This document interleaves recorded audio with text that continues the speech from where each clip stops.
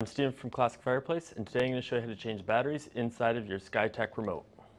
There's multiple versions of these remotes, but you can always get to the batteries from the back sides. To get to the receiver, refer to the owner's manual on how to access the controls of the fireplace.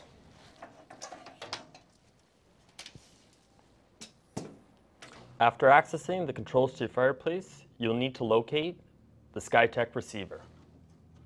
Inside this box, there's 4 AA batteries that should be changed annually in conjunction with the remote.